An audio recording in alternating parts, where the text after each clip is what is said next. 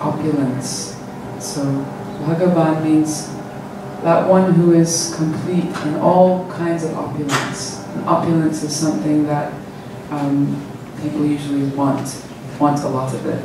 So if you're a king, you have a lot of opulence. If you're a president of the United States, you have a lot of opulence.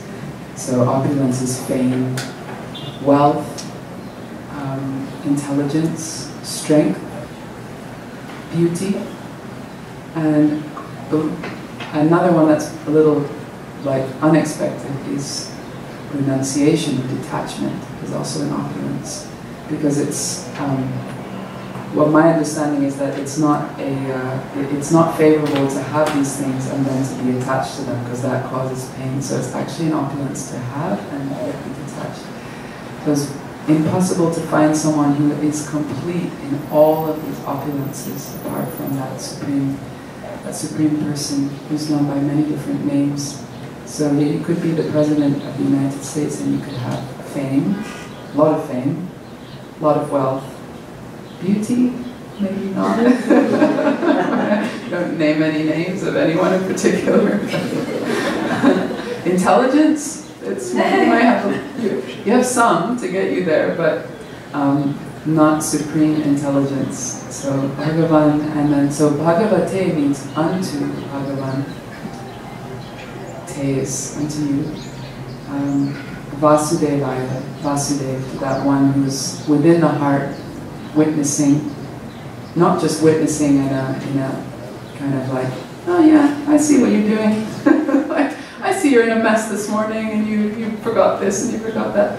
But witnessing with eyes of love, and he's known as a supreme friend.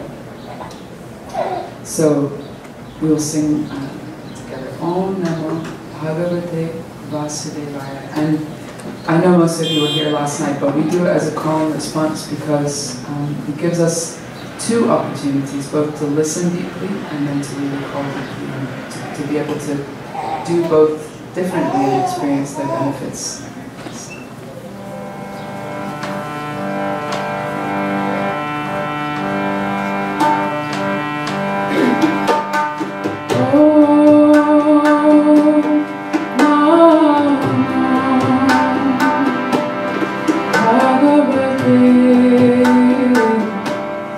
Vasudevaya.